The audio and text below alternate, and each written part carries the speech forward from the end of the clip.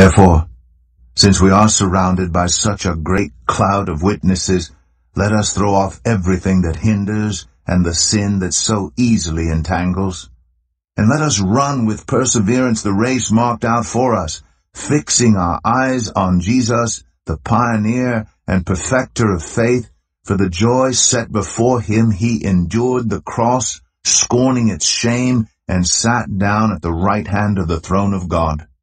Consider him who endured such opposition from sinners, so that you will not grow weary and lose heart.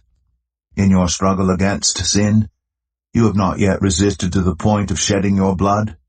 And have you completely forgotten this word of encouragement that addresses you as a father addresses his son? It says, "My son, do not make light of the Lord's discipline, and do not lose heart when he rebukes you, because the Lord disciplines the one he loves, and he chastens everyone he accepts as his son." Endure hardship as discipline. God is treating you as his children. For what children are not disciplined by their father? If you are not disciplined, and everyone undergoes discipline, then you are not legitimate, not true sons and daughters at all.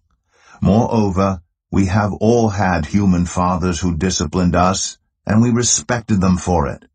How much more should we submit to the Father of spirits and live?